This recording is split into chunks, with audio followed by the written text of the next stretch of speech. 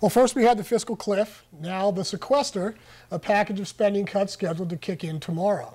Social Security could take a hit, and Chemung County AARP members are urging lawmakers to act now. WENY-TV's Tanja Rekhi joins us live with their story. Tanja? Renata and Scott, right now 2.4 million senior citizens in New York receive Social Security benefits. Any cuts could impact spending for seniors and younger generations in a big way.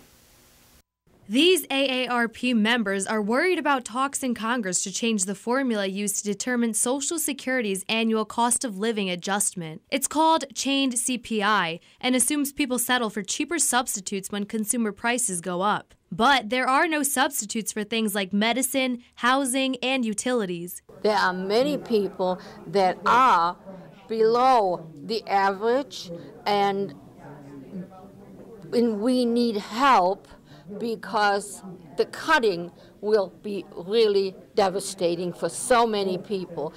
Chained CPI was left out of December's fiscal cliff deal, but may come to a vote in Congress as part of a deal to avoid the so-called sequester. I'm 86 years old, and my part of the income that I have is Social Security. It's a little over $1,200, and I have a small pension. But if they raise or lose our Social Security or take it away from us, I don't know how I'm going to make out. Ron Rayner has a son and daughter and grandchildren who say they're not planning on Social Security, so he fights to avoid anything that could result in cuts.